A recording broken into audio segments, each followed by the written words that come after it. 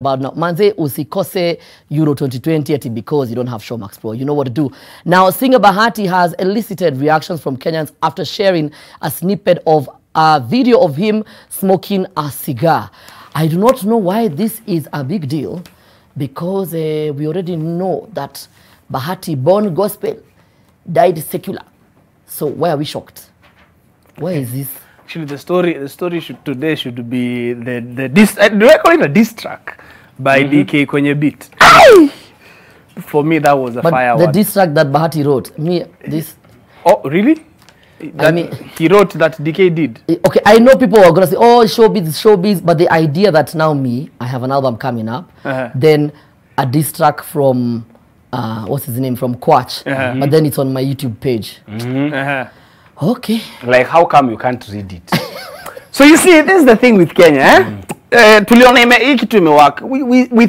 We think it worked in TZ, where Kiki and controversy is what sells you. And one thing I have seen about Bahati is that he has, I don't want to call master, but he has really delved into the art of Kiki. He's mastered it. He has done. It's not mastering. I think Erico Mondi is number one. Then, it's Akote, Erico Mondi, then Bahati. He's really delved into the art of Kiki to promote himself and his music business. And definitely, yes, we know he stopped doing gospel music. We do not know whether he stopped being a Christian.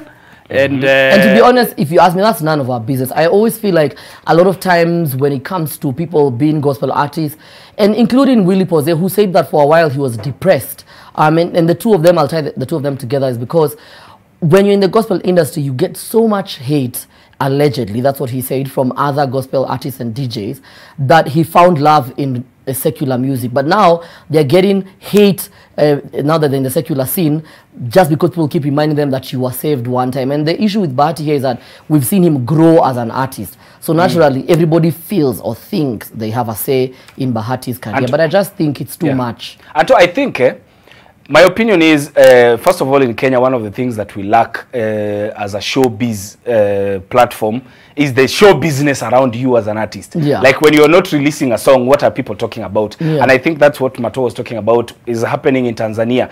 Diamond can go a whole month or a whole half a year without releasing anything, but we will still be talking about him because of all the Kiki and all the everything. No, because he's a go-getter. He's a go-getter. He go-getter. Yeah, but also, my problem is what you have just said there, Anto. Yes. I think I have an issue with gospel musicians who, when they deflect to the other industry, instead of just telling us because that they are deflecting because of their own personal interests, they start blaming it on the industry. But they also know when you are doing the gospel industry, you are not doing it for the approval of other players. Even when you come to the secular industry, you will not be singing for the approval of other players in the industry.